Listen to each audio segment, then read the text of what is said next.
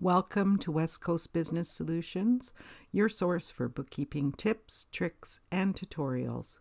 Hopefully you will find our resources helpful and informative, and stop by often to find answers to your bookkeeping questions. This is a demonstration of how to record an NSF check from a customer. This is one of the most commonly asked questions that I receive from new bookkeepers. I'm going to show you how to record the NSF, what it does to your general ledger accounts, and what it does to your customers' reports in accounts receivable. I'm not going to overwhelm you with NSF fees or bad debt entries.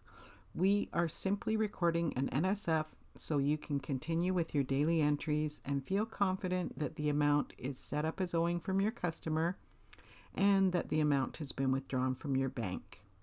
The concept is pretty simple and can be applied to any system, platform, or version that you are using. The system that I will be using for demonstration purposes is Sage 50.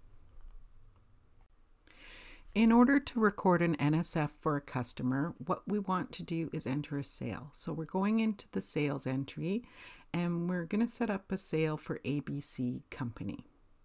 The invoice number that we're going to enter is going to be NSF check number 4321. The date of the entry is going to be May 5th, which is the date that we received the notification from our bank. Then we're going to go down to the description field. You can enter a detailed description here if you are wanting to email or print the invoice for your customer. Then we're going to go over to the amount field, and the amount of the NSF was $400. We also have the tax field, which we want to leave blank. We don't want any taxes involved in this entry, and the account we're picking is your bank account.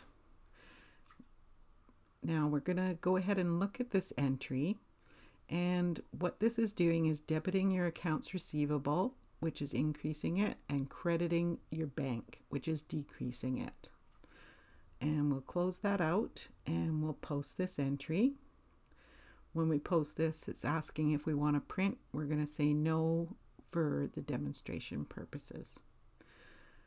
Now, what you would do is receive a payment just like you would for any other invoice. So again, we're going to enter ABC Company, and the check number is their replacement check number replacing the NSF, and that check number is 4322, and we received that on May 15th. The entry that this is going to create is a debit to your checking, increasing it, and a credit to accounts receivable, decreasing it. We'll close that out and post the entry. Then we're going to have a look at the accounts receivable report to see what these entries have done to that customer's account.